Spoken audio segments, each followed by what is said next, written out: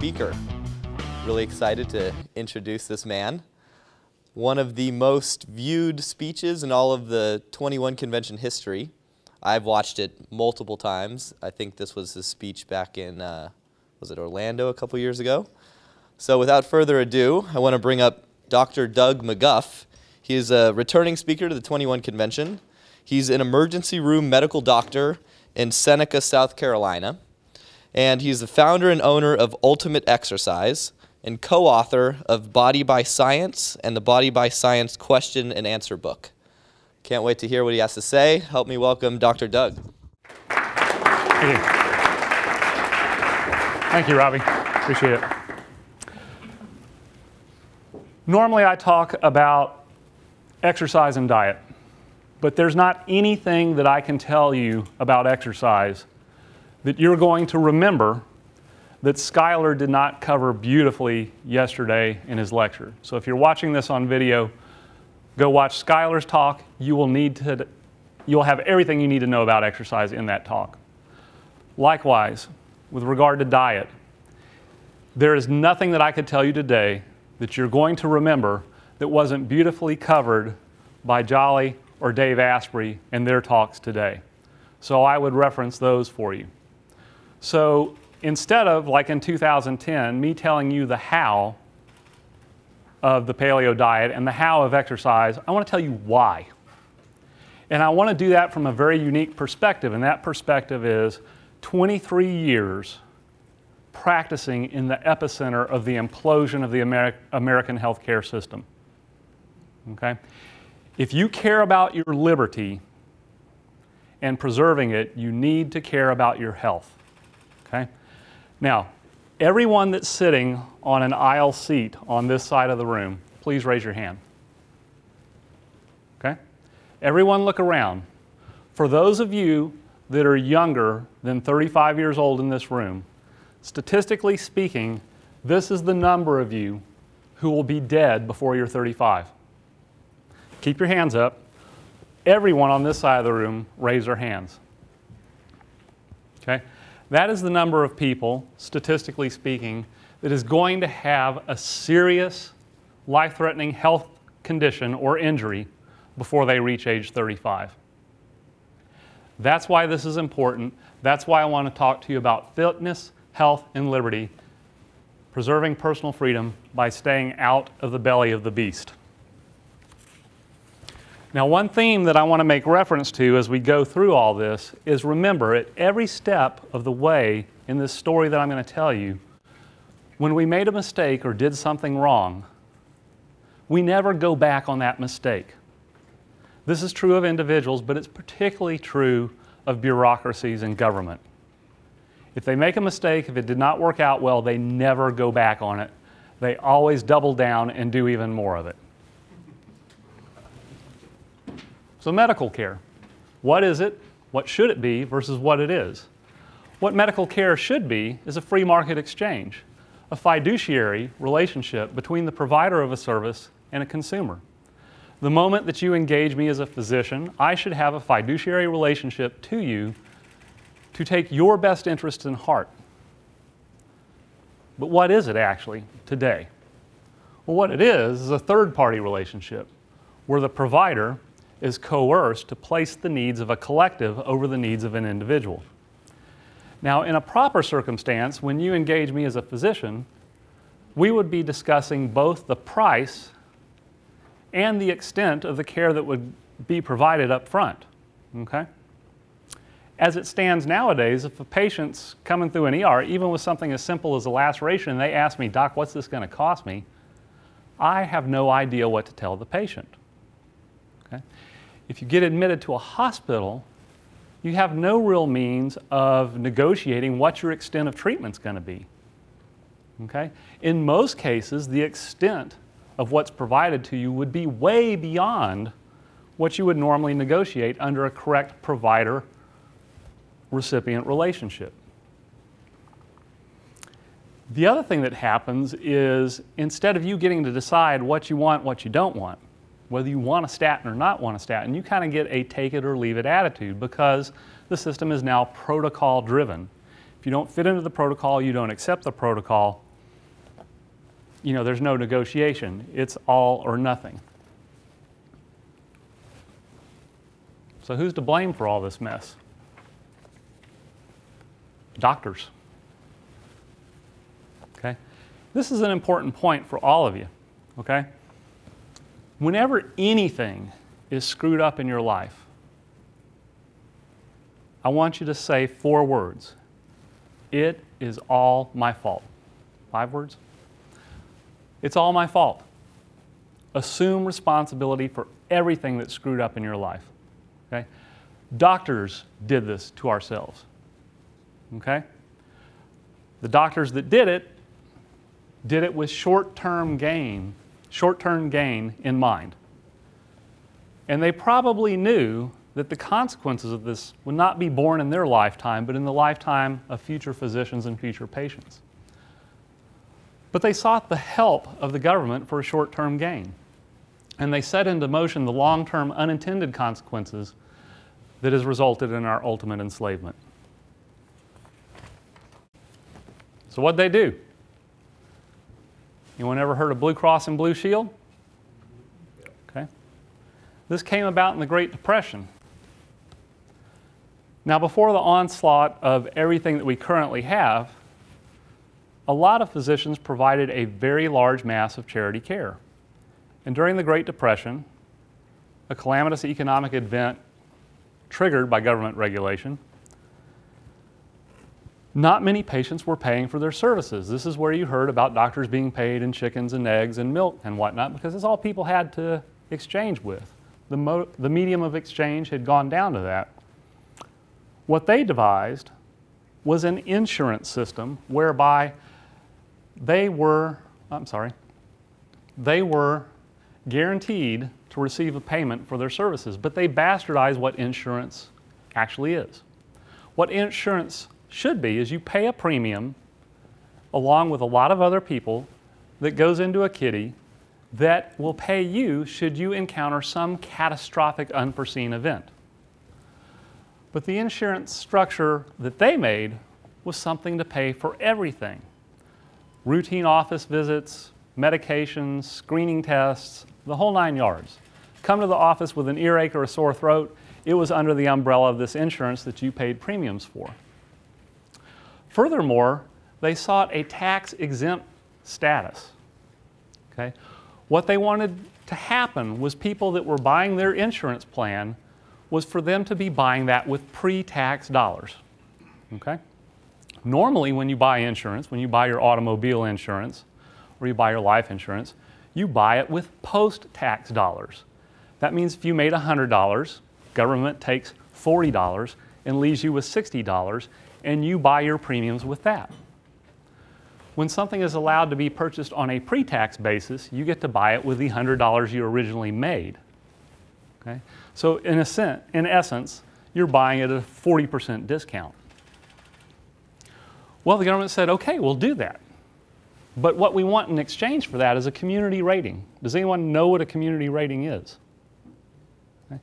Basically, that says anyone within a geographic catchment area pays the same premium regardless of their pre-existing health status. Okay? So that's created layers of what are called moral hazard. So what's moral hazard? Okay? Well, moral hazard just has to do with what your behavior is under different circumstances. Okay? Let's string a tightrope up on the top floor of this building across the street to the other building. Well, moral hazard is the difference in the way you behave on that tightrope when there's a safety net 8 feet below you versus when there isn't. Okay? So people's behavior was changed by the fact that they were covered for everything. The consequences of not washing your hands or eating something that sat out for too long were now much smaller. You didn't have to pay if you got sick, even for the most minor of illnesses.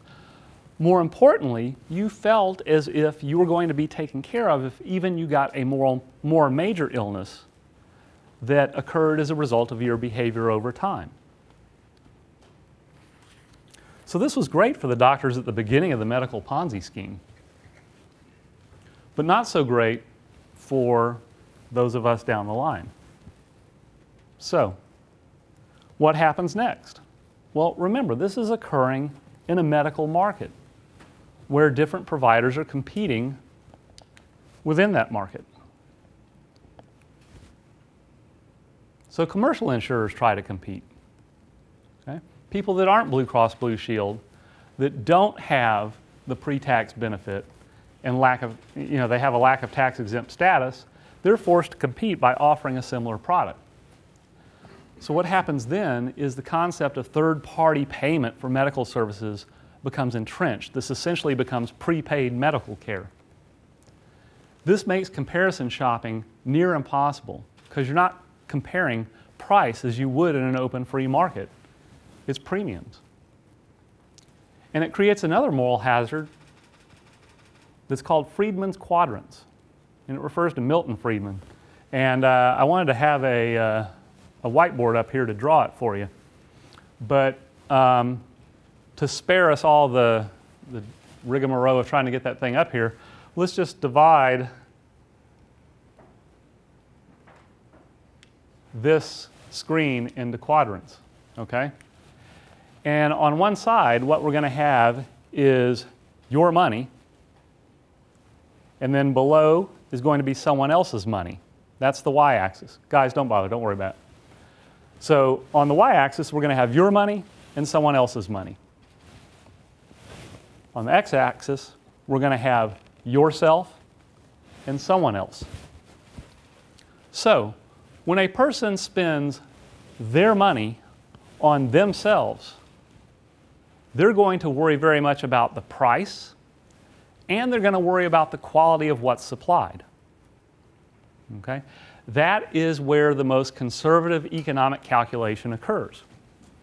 Now, if you're going to spend your money on someone else, you're still very concerned about price, but you're not quite so concerned about quality. You're buying a birthday present for someone, you're like, I think they'll like it. Maybe they'll hate it, I'll never know, but I don't really care that much. So down in this quadrant, you're going to spend someone else's money on yourself. Okay? And that's kind of where we're starting off with this. There, you don't care so much about price, but you care about quality, and you want to make darn sure that you get the quality you want. But you don't really care what it costs someone else to provide you what you want. Okay? And this is sort of the equivalent of being a welfare or Medicaid recipient. And then the last quadrant is the worst kind of spending you can do. And that is to spend someone else's money on someone else. When you're in that quadrant and you're spending, you don't care about the price and you don't care about the quality. And when you create a third-party payer medical system, that's what you have. Okay? People are not buying their health care in a direct transaction. The health care is bought with premiums that you have no idea what the cost is and you don't care. How many of you people are employed and covered under employer insurance? Do you know how much it costs you every month? Okay, we got one guy. Do you know how much comes out of your paycheck? Dollars and cents? About 92, 103, 126. Okay. 480. Yeah, so it's variable, but the number of employees that actually know what's being taken out of their paycheck, and whether those are pre or post-tax dollars and all sorts of elements. If you go to an ER, do you know how much money you're going to pay? Just my deductible. Okay. It's like $100. Okay. So you pay $100 and then you're covered 100%. You don't have an 80-20, anything like that? Okay. All right, so most people, they don't know how much is being taken out, and they don't know what it's going to cost when they show up for care. So this creates another moral hazard because you're down in this quadrant. You don't care about price. You don't care about quality. So this situation was made worse by the 1942 Stabilization Act. We're in the middle of World War II. A lot of America's men in the workforce are off fighting war. And the thing you got to realize about labor is like anything that's bought and sold or anything that's scarce, it has a price. So wages could potentially go up during this time of economic hardship, which could put a real strain on employers. So there was a lot of political pressure to freeze wages, and that's what they did.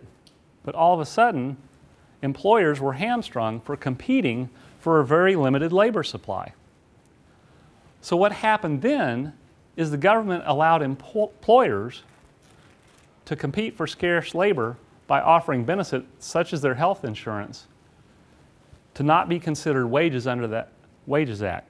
So what happens then is these are pre-tax dollars and they're not taxed. So that amplifies this whole effect.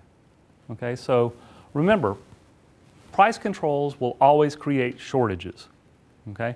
They applied price controls on wages, which created a shortage of labor.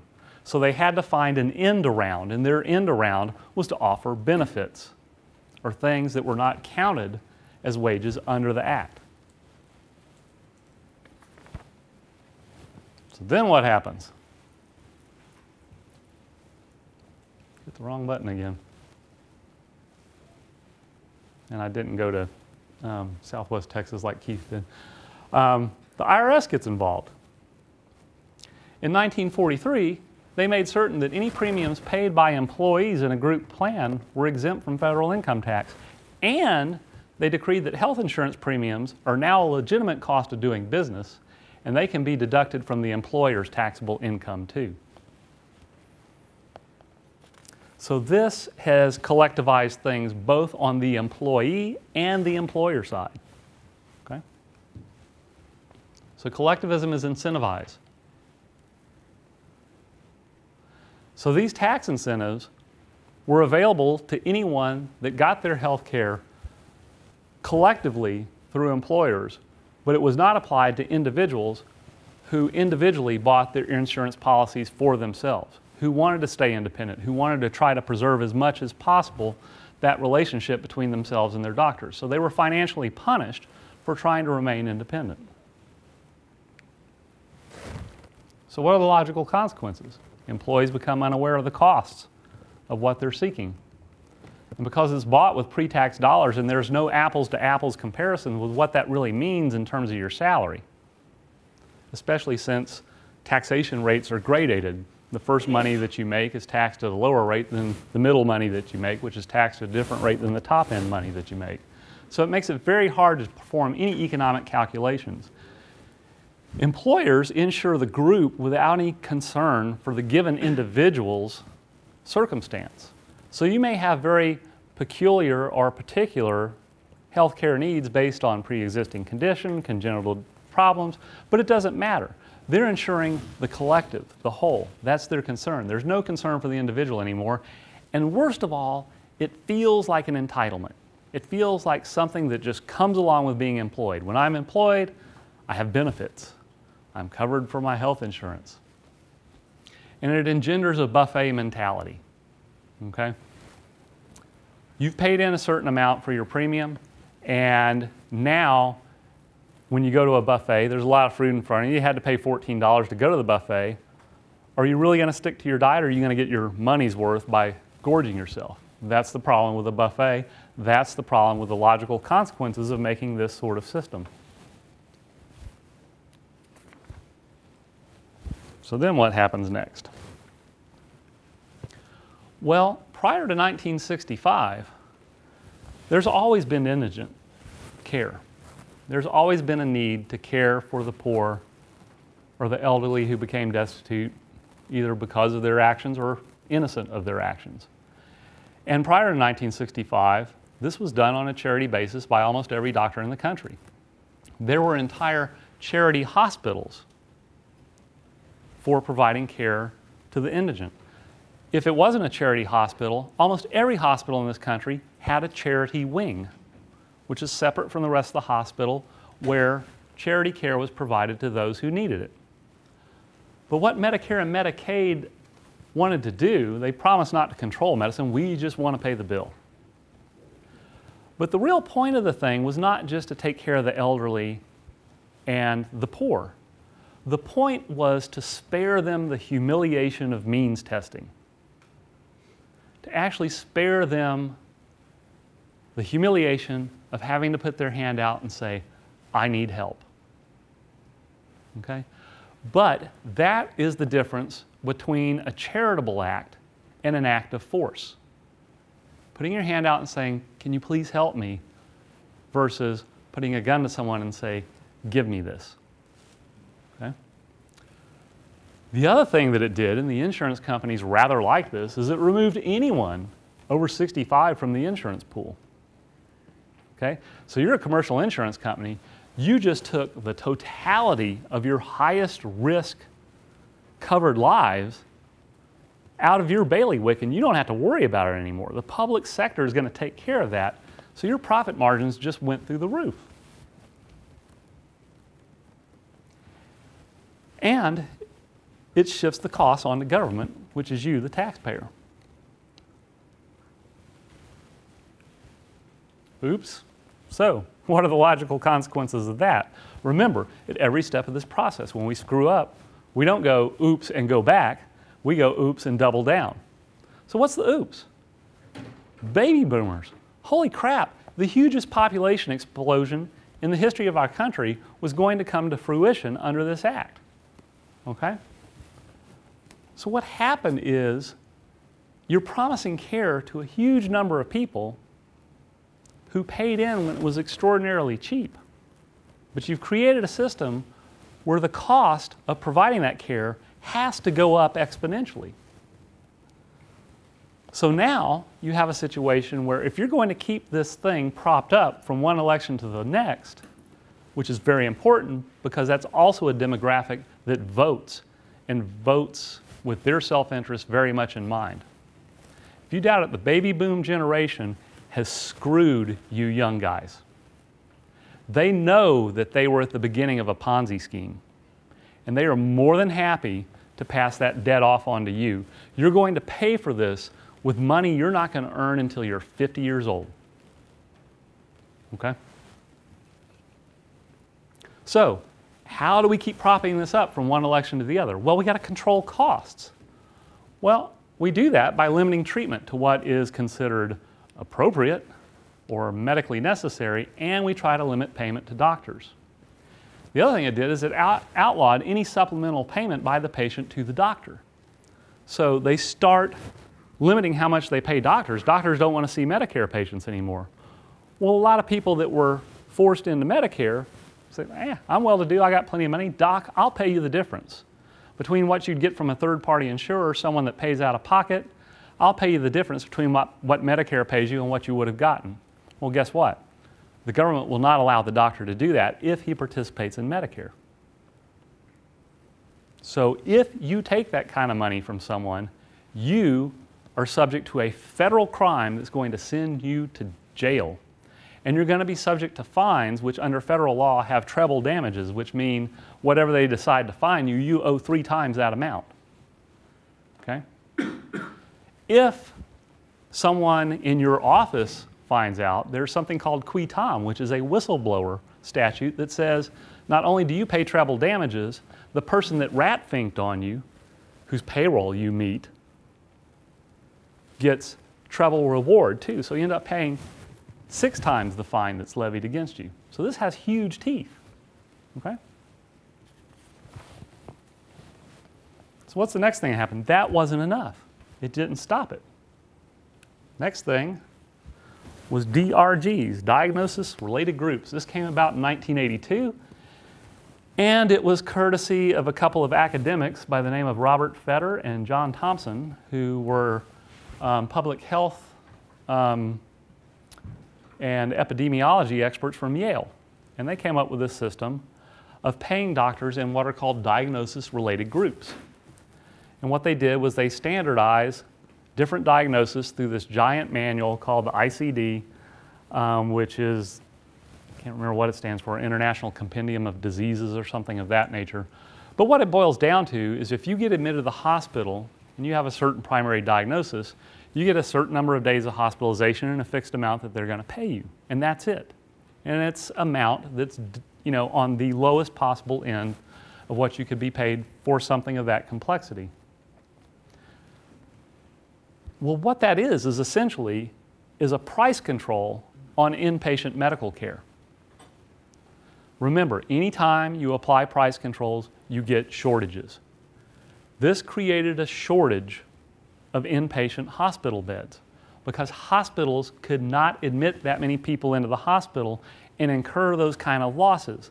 They had to back off on the number of people they were admitting, make the hospitals smaller, have fewer beds because they can't take that many losses under this payment system. This is why, if you go back to your hometowns and you look at a local community hospital, what you'll see is this dilapidated, old, ugly building that has maybe 134 beds in it. But right next door to it, you'll see a palatial, beautiful, bigger than the hospital outpatient surgery center, or an outpatient radiology center, or a blood collection transfusion center, okay? Because they're trying to divert their activities into the outpatient setting where these price controls did not exist. The other thing that happened is it triggered cost shifting. Okay? If you're going to lose that money on the inpatient side of medicine, you're going to shift costs to other areas. This is where you get your $200 aspirin in the ER. Okay, we're trying to make up for the constraints there. You push down on a balloon on one area, it's got to expand in another. So they're trying to preserve market signaling in the presence of something that distorts it. So that's going on. The next thing that happens is what has affected my life so immensely. 1986, signed into law by one of our most conservative Republican presidents in modern history.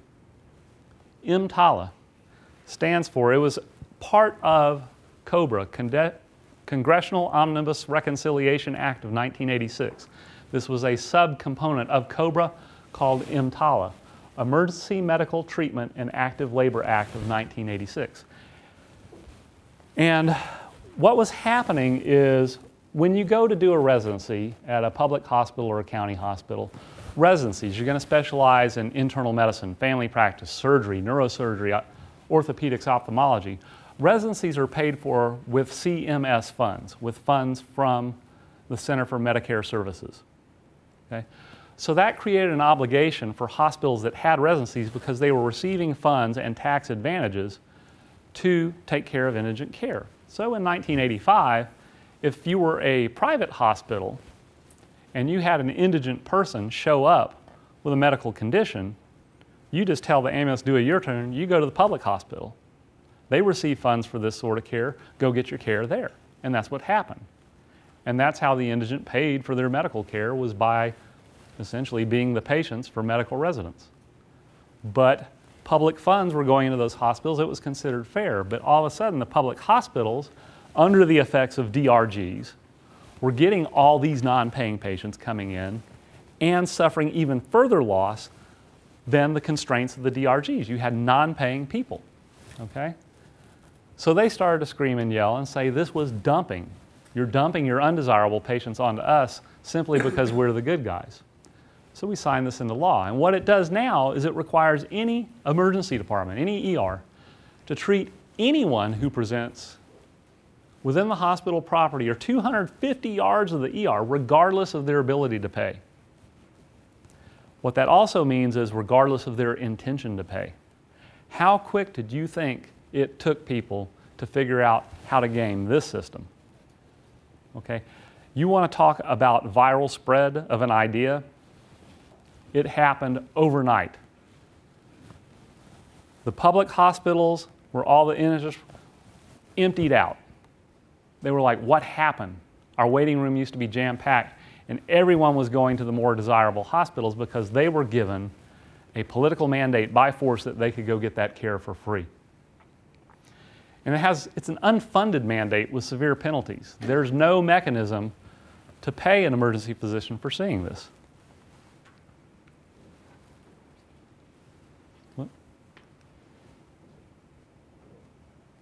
So what this did is it made emergency rooms the de facto national health plan for the uninsured. State and local governments abdicated all responsibility for charity care. And based on statistics that were done around 2000, they said the average emergency physician was providing $138,000 a year in uncompensated care. I myself, when I calculate, provide approximately $350,000 in uncompensated care based on Medicare payment rates. which, as we've already discussed, are price controlled. So that's the low end of the spectrum. Assuming that, applying that, I provide about $350,000 in uncompensated care. About 23 to 30%, depending on the quarter that you look at, of the patients that I see pay me anything. So this resulted in further cost shifting just to survive. This is where you get your $200 aspirin in the ER. And the thing is the law that was intended to help the poor hurt them the worst. Okay. So there was a massive influx of non-paying patients, and that contributed to ER overcrowding. And most people, when they think of an overcrowded ER, blame this scenario for the overcrowding. But I'm here to tell you, it's maybe 15% of it. Where the real overcrowding in the ER comes from is the lack of inpatient beds because of the price controls applied by DRGs. Because the people coming into the ER are sick. Okay, there's a lot of minor stuff that comes through and you're always kind of churning that wheel. But there is no shortage of critically ill people coming through the ER. And you have to get them, you got to stabilize them, get them treated, get them ready to be admitted to the hospital, but guess what? There's nowhere for them to go. There's no bed upstairs. So they end up boarding in the ER. So the size of your ER's bed capacity starts to shrink. And then instead of having 20 beds to move a big backlog of patients in the waiting room through, you now have 10. And then a few more hours, you got 5, and then you're really hosed. So the real problem with the overcrowding is not just the massive influx of people coming in the front door. You got nowhere to send them upstairs because of inpatient price controls. The other thing that happens is the on-call doctors, the people you need for backup, the orthopedist for the broken hip, the neurosurgeon for the gunshot wound to the head, they stop taking call. And they stop taking call because they know that when they get a call from the ER at 3 in the morning, there's a 70% chance that they're going to get up, go out of bed, take the risk of taking care of this patient for no compensation, finish up that surgery, and go to an office that's backed up. So they stopped taking call. So we got no backup for a lot of different specialties. Next thing that happens, 1996, HIPAA. That stands for Health Insurance Portability and Accountability Act of 1996. And basically what this law was to do was to give government enforcement of the Hippocratic Oath, part of which was to say anything that happens between the doctor and his patient remains confidential. And the reason for this is when you collectivize medicine, the ability to keep it confidential, because you're serving the collective and not the individual, becomes compromised. The other thing that was happening was the government was already planning to mandate, remember this is 1996, the internet boom's going, computers are going to solve every problem on the face of the earth. So there's this huge governmental push for electronic medical records. And they worried about sensitive personal information being stolen. So they imposed huge penalties if you even inadvertently violated anyone's confidentiality. I cannot practice medicine on a day-by-day basis without violating this law every time. If someone comes from a drug house or a rave party unconscious, whoever's with them, you know, some kid with pink hair and a bone in his nose, I got to drag this kid in that's remotely their friend and say, here's the circumstance with this guy. He's dying right from my eyes. Do you know what he did? Okay, under this law, that's a violation. But I have to do it every day just to be able to practice. It's impossible to comply with, but if you have something called a compliance program, if you hire someone to serve basically as a government rat fink within your own organization, then if you have a slip-up, then you've at least demonstrated that it was an honest slip-up and the penalties are less severe. So you have to incur essentially a full-time equivalent of hiring a person on board to make sure that you're being HIPAA compliant. And every time you go into your doctor's office, the first thing they give you is this big long sheet of paper about your privacy rights that you have to sign. Anyone that's been to a doctor's office recently knows what I'm talking about. But this was greasing the path for the electronic medical records, which I now have to deal with. This, all combined, signaled the death of private practice. The overhead burden from Medicare and Medicaid, private insurers, HIPAA, it eats up all your profit margins. In the past 4 years, 80% of the family practice doctors in my community paid themselves no salary. Of the ones that did, they paid their nurses and mid-level providers more money than they were able to net out of their practice. As a consequence, these people were bought up by hospitals who had the scale to deal with the regulatory burden. And it wasn't like they were brought in as a hostile takeover. These people begged the hospital to let them be employees because they couldn't make it otherwise. And that's what happened. So now what you have is medicine is collectivized both on the provider and the recipient side. Control is easier. You have control on both sides of the equation. From a government standpoint, even if this was an unintended consequence, you couldn't have devised a more diabolical system for getting complete control.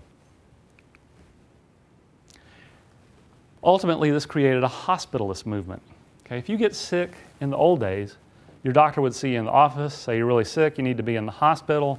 He'd do a complete history physical exam, write a admission order, send you over to the hospital, he'd go upstairs, and he'd see you from his office. He'd either leave his office immediately if it's urgent or see you later in the evening after office hours. But your doctor who knew you intimately would take care of you in the hospital. No more. Okay? All inpatient care has shifted to hospital employees, which are hospitalists. They provide the inpatient care when a patient comes in the hospital. And this happens because the hospital practices that became hospital employees are now under severe scrutiny to be productive within the office. And if they have to come and provide inpatient care, mess up their schedule, their productivity falls and they get in trouble for it.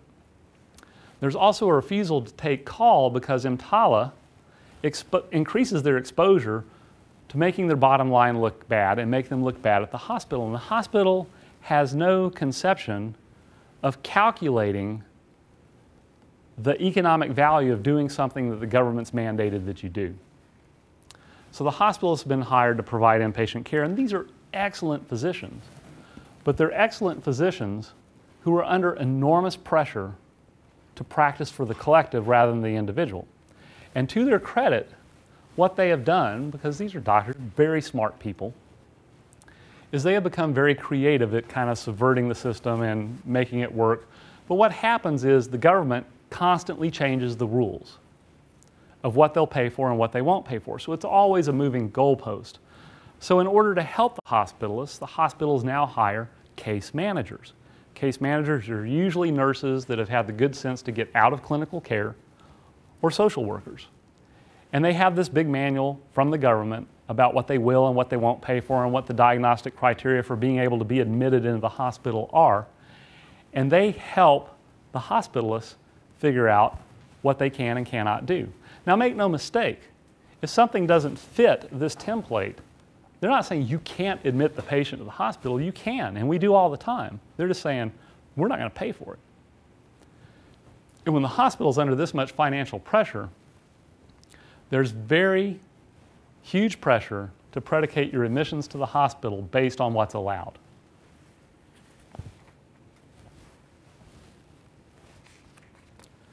So finally, the Patient Portability and Affordable Care Act, Obamacare.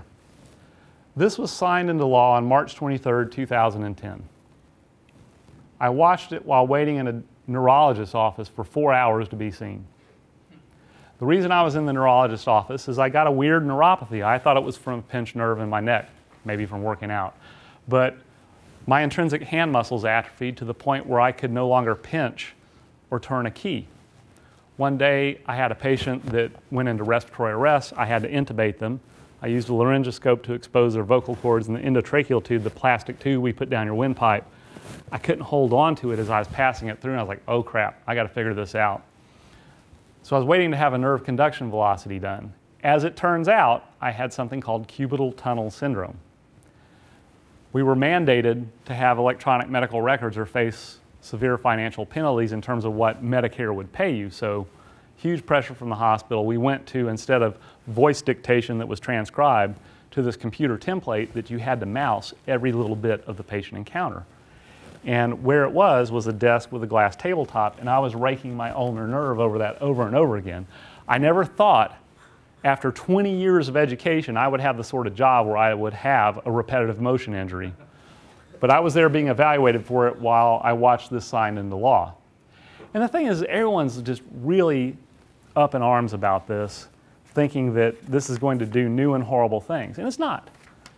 Here's what it does, is it just takes everything that's horrible about our current system and mandates that you buy into it, even if you object. And this is the scariest thing about the latest court case, is the first time in American history someone can tax you for something you did not do. You're not being taxed for taking an action. You're not being taxed for producing something or selling something or bartering any sort of transaction. You're being taxed for an inaction. Okay? So this includes all the negative elements of what brought us here. But the other thing it does, it shuts off any escape valve for cost shifting. Everyone's co-opted into this thing. So what's going to happen now is once these price controls are enacted, and they cannot be dissipated by cost shifting, you're going to have massive shortages. It's going to be really hard to get in to see anyone or get care. So if you get sick, expect to be deflected to the ER when you go to your doctor's office. The doctor's office is for routine care and simple stuff. You do anything that screws up the flow of the schedule, they're going to punch you to the doctor's office, to the ER. When you get to the ER, expect long waits because everything's being shunted there. And Impala remains in effect. Okay? Call your doctor's office. Go out in the hall, call your doctor's office on the cell phone. Universally will say, if you think this is an emergency, call 911, go directly to the emergency department. When you get to the emergency department, what's the thing that the triage nurse says to you? Didn't you call your doctor? No one wants you because you are a liability to everyone involved in this system now. If you need admission, it's going to be a fight. We're going to have to find a damn good reason for you to get in there. We're going to have to ram the square peg into the round hole to make sure we get some sort of reimbursement for taking care of you. And you'll be kicked out as soon as possible, whether you're ready or not. It's all protocol driven. Anytime you receive a treatment, it will be per protocol. If you come in with chest pain, you're going to be discharged on a statin. And if you're not discharged on a statin, that's going to create the physician being flagged as an outlier and a troublemaker. Okay? The sicker you are, the more you're viewed as a liability. Be prepared to be discharged prematurely. Come in with pneumonia, you're not completely better, but maybe good enough, they'll send you home. And right now, we're experiencing multiple ambulance U-turns.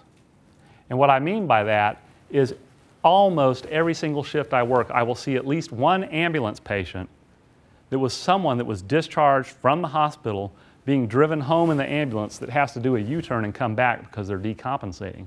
And guess what? If you're at a readmission within 48 hours, they ain't paying. So now the readmission is even more of a fight than the original admission because no matter what you do, no one's getting paid. But lots of people are doing the U-turn because of the premature discharges. And understand, this is not because the doctors aren't good. These are extraordinarily smart and well-meaning people. They're just operating under the constraints of enormous pressures.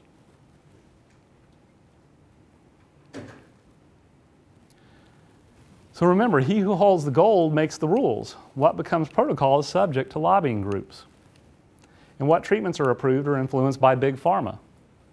Big agri, you subsidize corn, you end up needing Lipitor, you end up needing Glucovance.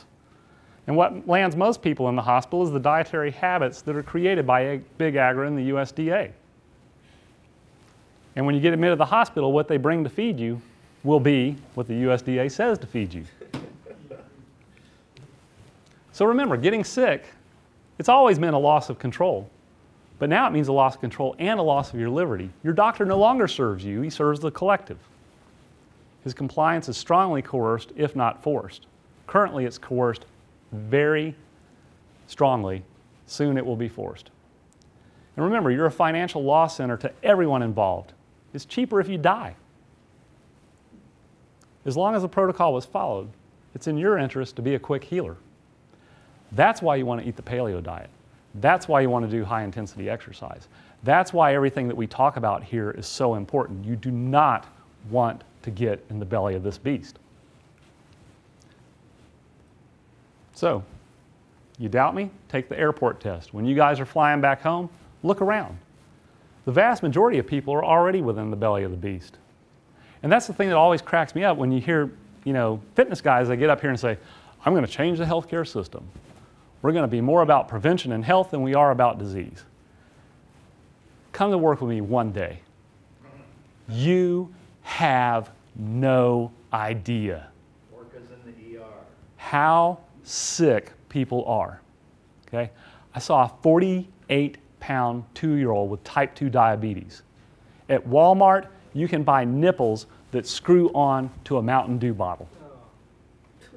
Okay? Look around you. Just walk out front, look at someone out in the smoking area that's, 100 pounds over fat, and realize this person gets the flu, they're going to be real sick. Okay? The onslaught of sick people that need big pharma type interventions, because it's all predicated and focused on that sort of recovery from the brink. There is so much of that coming at you so fast, you don't have any time to think of alternative medicine and prevention or anything like that. Doctors are buried by this. So being fit and medication-free gives you an enormous competitive advantage, and it subverts dependency. Direct control over your life is removed.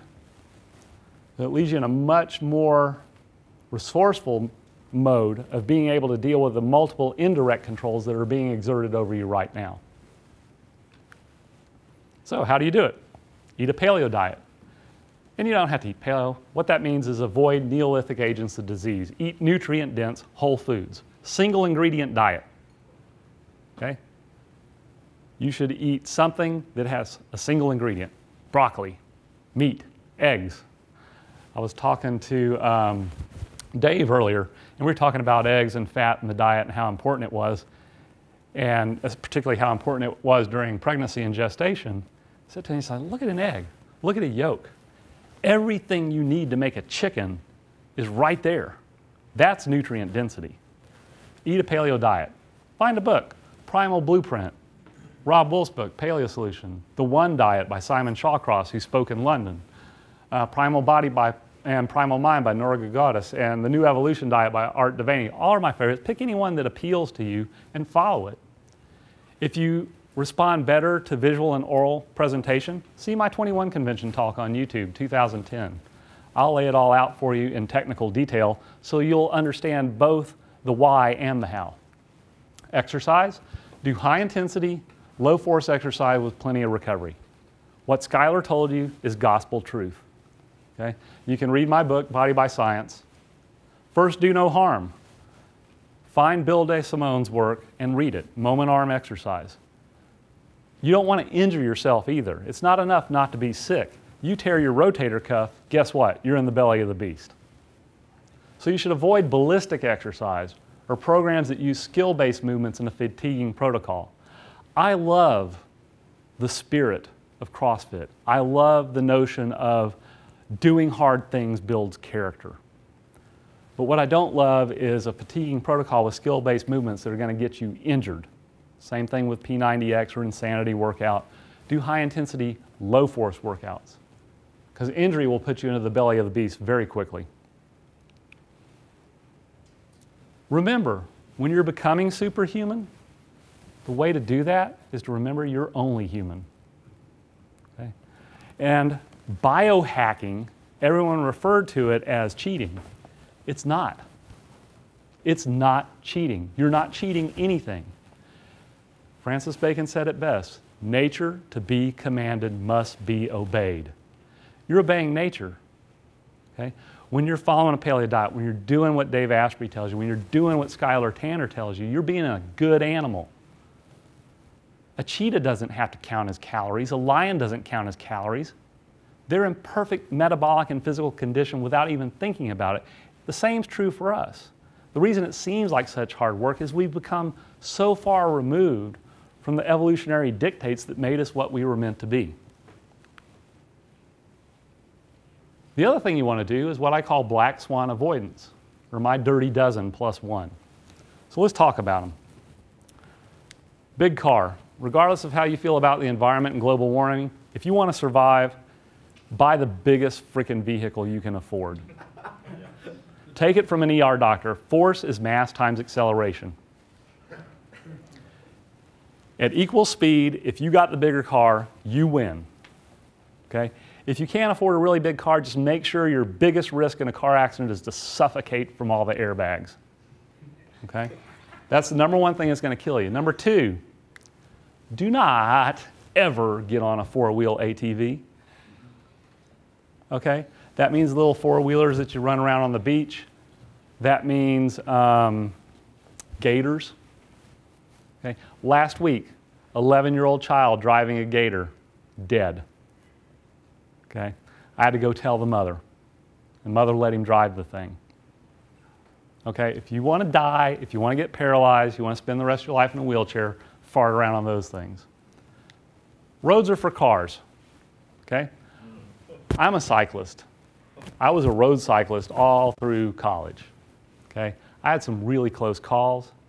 I've known 2 cyclists that were friends of mine that have been killed. People jogging on the roadside get killed all the time. People are idiots. People have always been idiots. And my friends that got killed was before text messaging was even invented. Okay? So find a place to do it that doesn't involve you and traffic. For pilot. What does pilot mean? All right.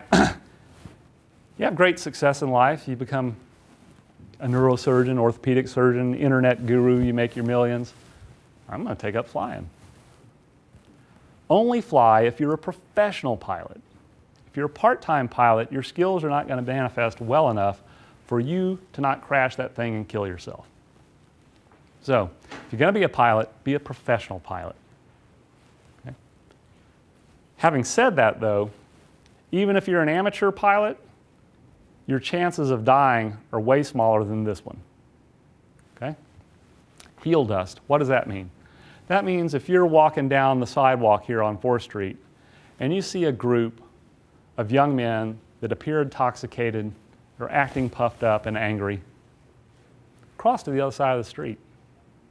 Don't get your ego tied up in this. You don't want to die. You don't want to get beat to a pulp. Okay? Someone tries to have a confrontation with you. It's great if you have a concealed weapon and you can defend yourself. But the better choice is always to choke them with heel dust. Run away. Just stay out of it. Don't do it. Because here's the deal. If you defend yourself and you kill them, do you want to go into your court system over all that? No. Run away. Gas grill. If your gas grill won't start, walk away. Okay? I cannot tell you how many people I have sent out on a helicopter with 3rd-degree burns over 80% of their body, intubated, going to the burn center because they just couldn't accept that the damn thing's not starting. And they let it build up and lots of gas build up and they light it and poof, okay? By the way, I highly recommend just getting a plain old-fashioned grill and using charcoal. Feet first. If you're swimming and there's a body of water, don't dive in it. Head first. Okay, when I did this whole Tony Robbins thing where we went out, we were going to be on a TV show and it didn't work out. But one of the characters in the show whose life was devastated dove into a pool in Acapulco without looking. And it was a bar-side pool and there was an underwater bar stool there that was made out. Broke his neck. Paralyzed himself first day of his honeymoon. Okay? Always check how deep it is that you're diving into. Go feet first, figure it out. Then if you want to dive and it's deep enough, go for it. Ladders. This is the white man's scourge. I have seen more middle-aged white dudes pine box themselves trying to hang a set of freaking Christmas lights or get a shingle off the roof or whatnot than I can shake a stick at. I mean, it is unbelievable. Okay? Don't get on ladders. Hire that out. If you can hire anyone to get on a ladder for less money than you make per hour, do it. Okay? Retirement home. The reason I say this is if you're at retirement age and all of a sudden you've decided you want your dream home, find it and buy it. Don't build it from scratch. the number of people that have died from an acute myocardial infarction or cardiac arrhythmia, and we live in a resort area, so a lot of people come to build their dream home on the lake. The number of people that have died as a result of the stress of fighting with the contractor and trying to build a home from scratch at retirement age is more than I can count. It's a weekly occurrence. Now, there may be some selection bias there, but find one that's already built. 10 is hell no. Okay, so you're out at a shopping center, and someone comes up to you, this is particularly true for women, pulls a gun on you and says, get in the car. Your answer is, hell no. You shoot me right here in this parking lot in front of everyone with the cameras on. I ain't going. Do not ever get in a car at the point of a weapon. You will most certainly die, but not until you have really, really suffered. Hell no. Bad relationships. Okay? 15% of the population, statistically speaking, are psychotic antisocial personality disorders. Okay? You're going to encounter some people, and when you find your interaction with them is very fatiguing or makes you emotionally upset, and that's a recurrent pattern, ditch that person immediately. I don't care if it's an employee or a close relationship or someone that you grew up with or a family member. If that is the case, get away from them. Antisocial psychopaths will suck the soul out of your body and kill you. Okay? Very fortunately, or maybe unfortunately, the vast majority of antisocial psychopaths are absorbed by politics. The remainder go into crime, which is just a different version of it. And number 12 is the lottery. Don't play it. Don't do it. Unearned wealth will destroy you.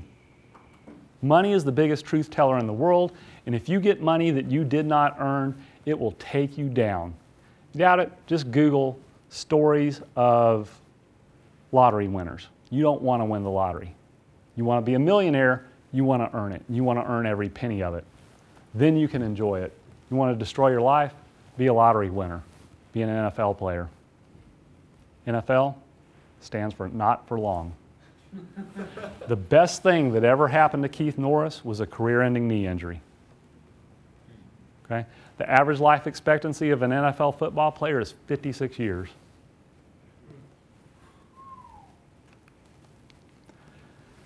And lastly, be nice. And what I meant to put on this slide, and somehow nice came out, was be kind. How many of you have ever been in the presence of someone that has actively died? 1, 2, 3. You're very privileged. Okay? I have been in the presence of people that have actively died tens of thousands of times.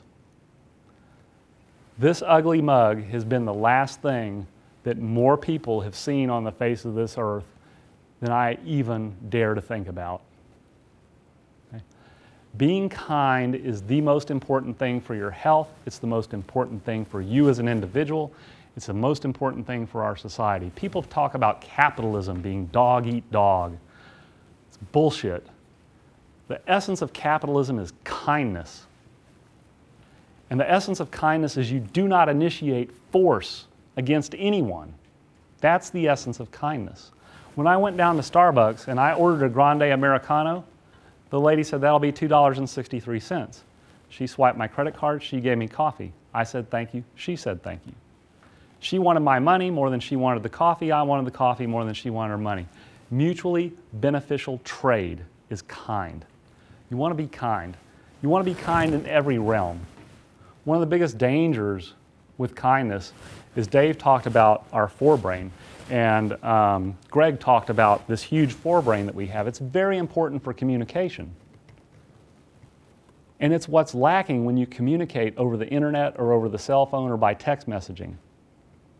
There's a very strange version of stroke called abulia. When you have a stroke in the frontal lobe of your brain, I can walk up and talk to the patient, I speak to them, and they just look at me with this deadpan face, and their answer doesn't come out till 10 to 15 minutes after I ask the question. But I can give them a cell phone and call them, step outside the room, and get a complete history from them. because they're communicating in a mechanism that does not involve facial recognition and the prefrontal lobes of the brain. Okay? Realize that when you're communicating over the internet and when you're flaming someone on the internet and you're getting in these little pissing matches, that you're not engaging your frontal lobe. You're saying things that you would never say to someone's face because you know damn well you're likely to get punched or killed. Kindness matters because we all must die. And no matter how you try to extend your life, ultimately, unless we figure something out, which we may well, we all must die. And I'll leave you with the words of Ron Harris, who wrote The End of Faith. And he said this. He said, "Consider it. Every person you have ever met, every person you will pass in the street today is going to die. Living long enough, each of us will suffer the loss of friends and family. All are going to lose everything they love in this world. Why would one want to be anything but kind in the meantime?" The other thing is, how many of you have had a personal near-death experience? It's a weird thing, isn't it? Because all of a sudden, particularly when you're young, you see this huge life spanning out in front of you. When you have a near-death experience, it's like being a little kid holding a balloon and the balloon gets away from you. And it's going and there's nothing you can do about it and it's over. So being kind is everything, and it's the essence of a civil society and is the essence of capitalism. And that's what I advocate. Kindness, capitalism, free trade, free humans is what will make medicine great again. In the meantime, stay out of the belly of the beast. I thank you for your attention. I will answer questions on any topic, whether it be medicine, exercise, diet, or anything you want to talk about. I appreciate your attention.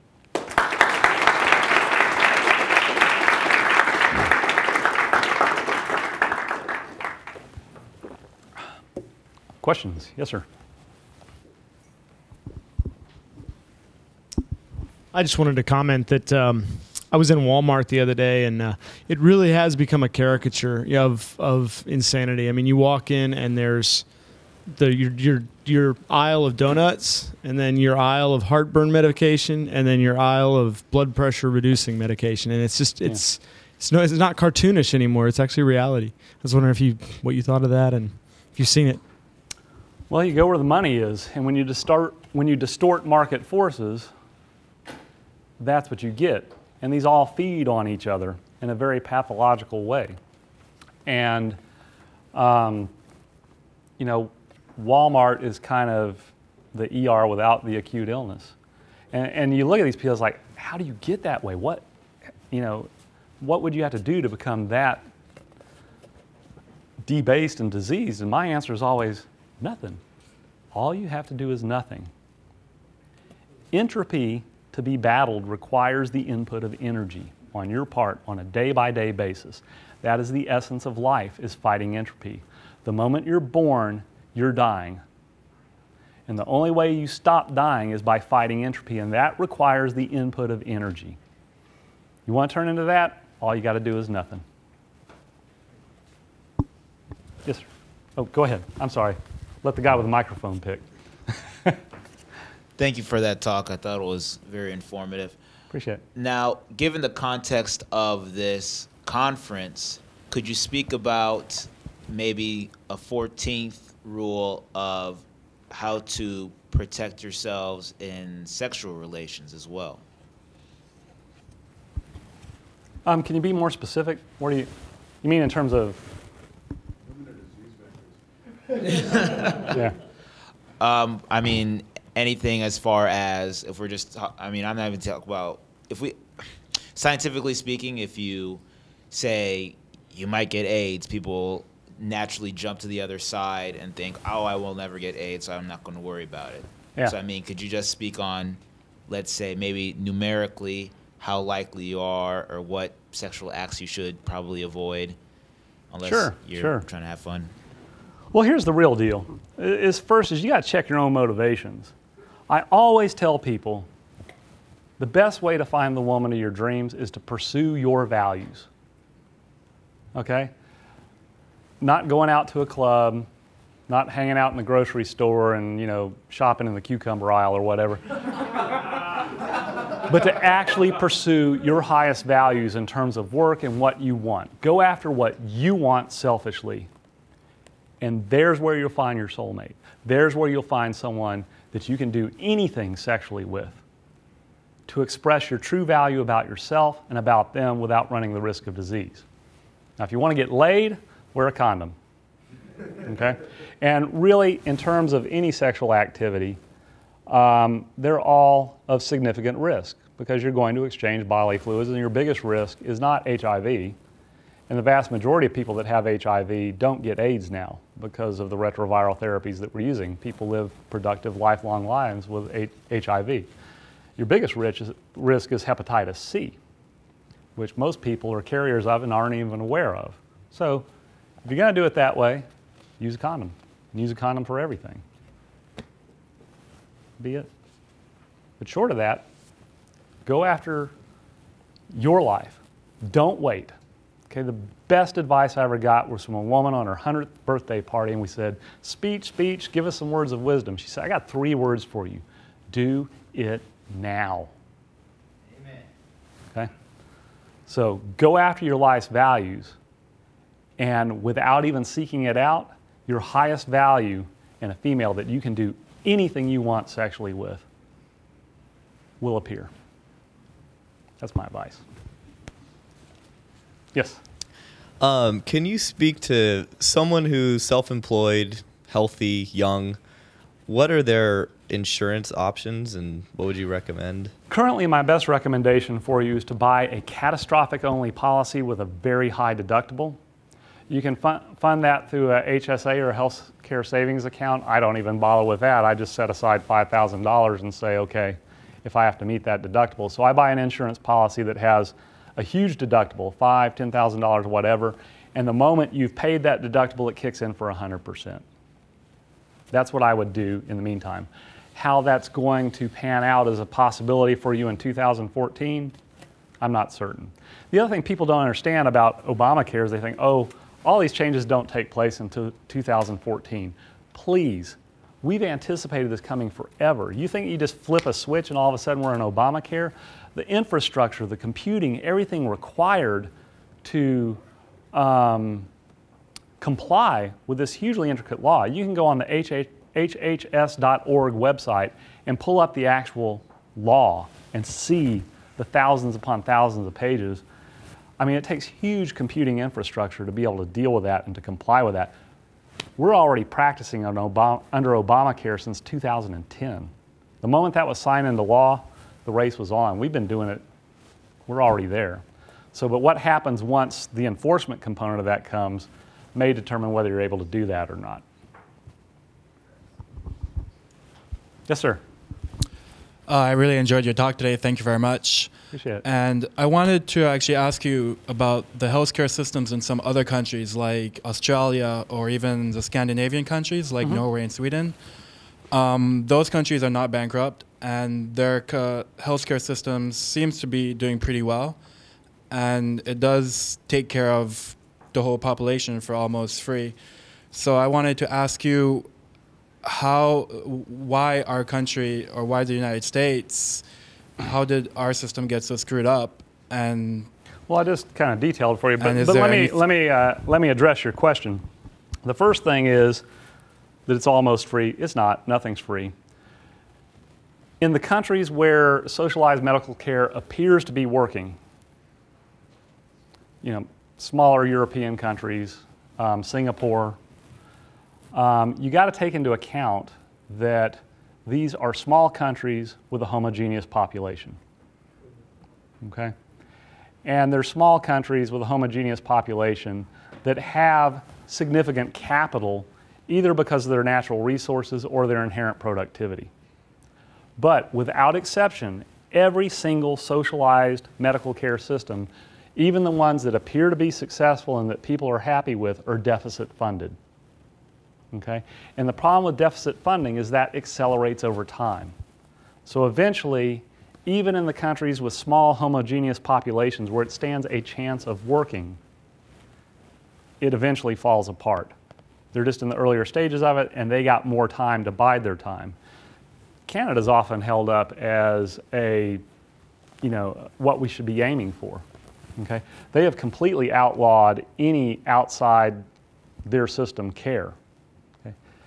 And I invite you just get on your computer and put in wcwl.org, westerncanadawaitinglist.org, and you will see all the mandates, and you will see all the different wait times for particular health conditions. When I was in the Air Force in Ohio, I moonlit. And in the ERs there, every time I moonlit, I would have someone from Canada come in that was awaiting cardiac bypass, having unstable angina, that would come across the border and then just show up at an ER because, well, we have EMTALA. Because they probably were not going to survive until the waiting list was over. So you think, oh, so there's, a 4 to 12 week wait for a hip fracture. Sometimes it's 18 weeks.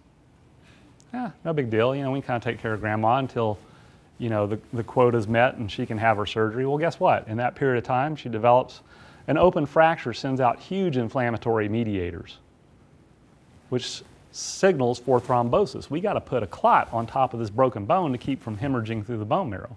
So all these inflammatory mediators for blood clots go out. Guess what? Grandma gets a deep venous thrombosis, and while she's waiting for her hip surgery, pops a pulmonary embolism big enough to block her pulmonary artery, cardiac arrest, grandma's dead. These are the unseen consequences. That never gets counted in the statistics. No one ever blames the healthcare system. Grandma just died. The guy had an MI and died while he was waiting for his bypass. No one blames the wait on the death, but it happens, and it's happening every day. So, but if you're in a small enough population, in a homogeneous enough, tight enough, constrained area, you can hide those invisible consequences even more easily. So even in places where it seems to work, you don't want any part of it, even if it appears or feels free. We're done? Okay. Guys, thank you.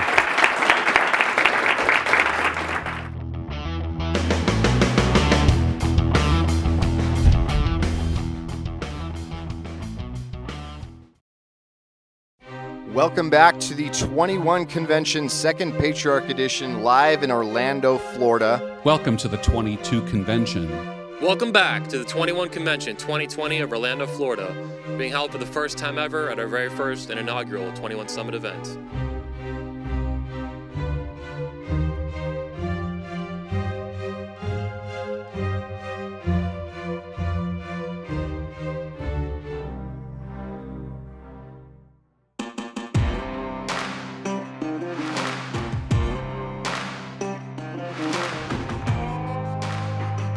Welcome to 21 Summit in Orlando, Florida. Well, here we go. We risked again with the 22 Convention, the Patriarch and 21 Convention, all three stages together in one event. Not only did we sit down and say we're going to come together and meet in mass, but we're going to take it a step further. We are going to dare have a conversation about the sexes openly, honestly, and engage the women that. Like, I am amazed at how well this went. We did a brand new event, we did the second Patriarch, and we did the main event for the 19th time. It's so much more than sitting in an audience watching a man on a stage. The conversations in the hallways, the connections that people make, the challenging, the collaborations. And that's what we need. It all starts with men. And it's not just men. That's what I like about this. We don't want to overreact to feminism and then hate women. That's not it. This is about men getting their act together, doing what they're made to do. You had meals, you had to run security, you had to run travel plans, you had to ensure people were where they needed to be. 3 stages, cameras everywhere, and it was pulled off with flawless execution. It's evolved so much. I really appreciate how Anthony has allowed you speakers to evolve and to grow and to share that and to encourage that with all the other men here. To hear so much talk on family and fatherhood, there's more depth, there's more room for who they could be. Is the word patriarchy or patriarch offensive to you in any way? Not to me personally. Okay. Not at all. It's something that I cherish it. I love it. I grew up You wanting cherish it. the patriarchy. I do. In mansplaining news, a 3-day conference for women led by men hopes to make women great again. Well, women need to be taught how to be great again. Oh, Not my words. we do. Like how to land a husband, how to lose weight, how to pop out a bunch of kids. Why do men think they need to fix the problems of women? Well, it says the world's ultimate event for women. Yeah, Orlando, Florida, that's going to be the scene of the crime. It's mansplaining palooza. And say no to the toxic bullying feminist dogma. Patriarchy is the future. It's good to see it in person. Until I got here and saw it, and you can see the people in the audience, you see the men that are here committed to listening. I mean, it's just changed my idea of what the conference is. The professionalism, the staff, the way everything is organized. It's given me a different perspective about this particular idea, and I'm ready to put some more fire into it. Welcome to Dream World, ladies and gentlemen.